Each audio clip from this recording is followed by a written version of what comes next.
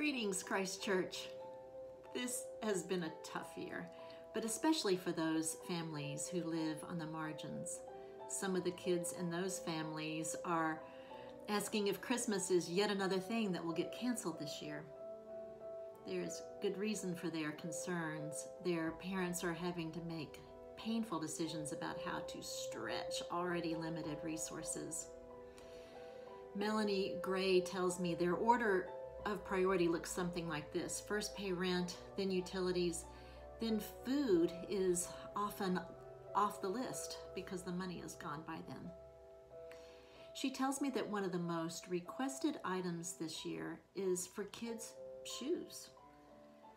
Parents can figure out what to do when kids outgrow the clothes, but what do you do when their shoes are outgrown? For these families, Christmas is going to look a lot different this year. Well, Christmas is going to look different for the Christ Child Ministry as well.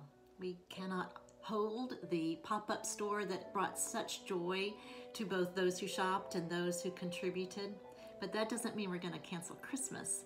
Christmas is just going to look different this year. We are going to gift through gift cards.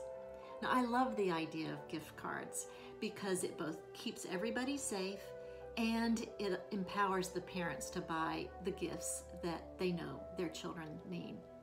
So this is where you come in. Your donation will help us buy gift cards in bulk and provide them to families registered in advance through the Boys and Girls Club and to our refugee families. Our goal is to provide a gift card for each child in the family, plus a small gift for groceries. In addition, we hope to buy a small present for each child, and we will include a Christmas card from Christ Church.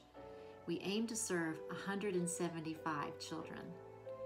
Your donation will bring joy or just help meet basic needs like shoes for kids in our community. Any amount will make a difference. So, while you won't be volunteering at the pop-up store, which is the perfect excuse to wear your Santa hat or your antlers, you can still make a huge difference for families in our community. Your donation needs to be received by December 6th. Just donate on the link in the email, and please know that you're making a tremendous difference. Thank you so much, and Merry Christmas.